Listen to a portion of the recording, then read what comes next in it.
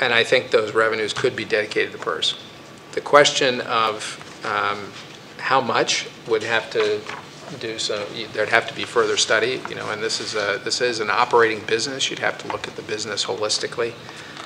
We talked about some of the drivers: pricing, inventory management, purchasing, retail distribution, all those pieces.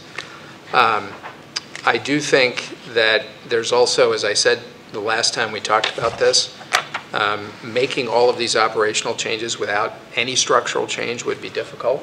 OLCC has lots of constituencies that they have to work with in terms of making various decisions. It would be very hard to tune the machine as finely as you might want to do in a commercial context once you're into the state budgeting processes and all of the different constituencies that they have to deal with. So, one of the questions that I'll be teeing up in the report is a structural change, not necessarily changing ownership in a broad sense, but potentially going from state agency to public corporation, which I think would give a lot more opportunity for them to tune the machine. And certainly the fantastic example of OHSU and what you all have done since becoming a public corporation is one of the things that I find very inspiring personally as I think about this sort of thing. And then the last area I wanted to talk about is the bottom-up program.